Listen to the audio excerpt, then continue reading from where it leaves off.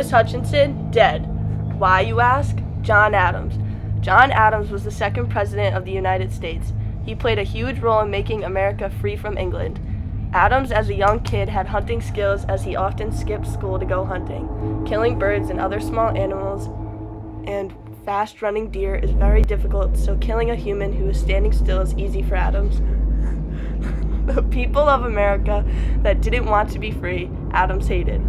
Thomas Hutchinson was one of the people that didn't want to be free. Thomas Hutchinson was the most important loyalist pre-Revolutionary War. John Adams and Thomas Hutchinson were bitter enemies.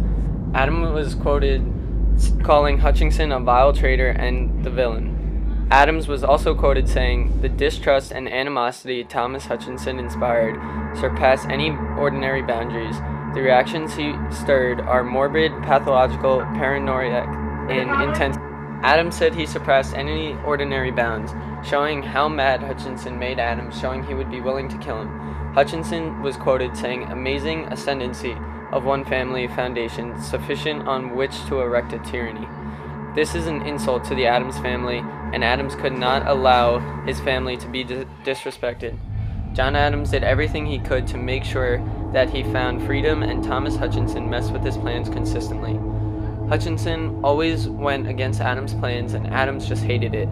Adams got so tired of Hutchinson being in his way, he had to kill him. No one would ever suspect the President of the United States, so he thought he could get away with it. He took off his coat, aimed his shot, and fled the scene.